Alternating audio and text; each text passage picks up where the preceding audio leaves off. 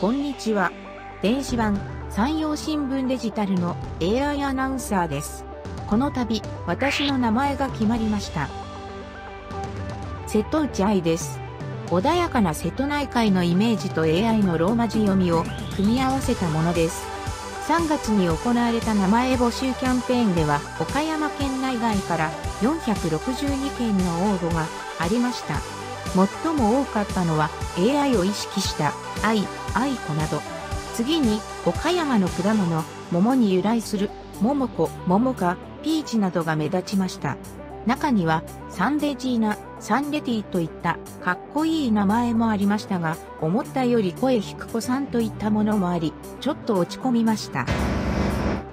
最終審査では数件に絞られた名前候補の中から私が発音しやすいものに決めてもらいました。これを機に一生懸命日本語を学習し、地域に愛されるアナウンサーを目指して頑張りたいと思いますので、応援よろしくお願いします。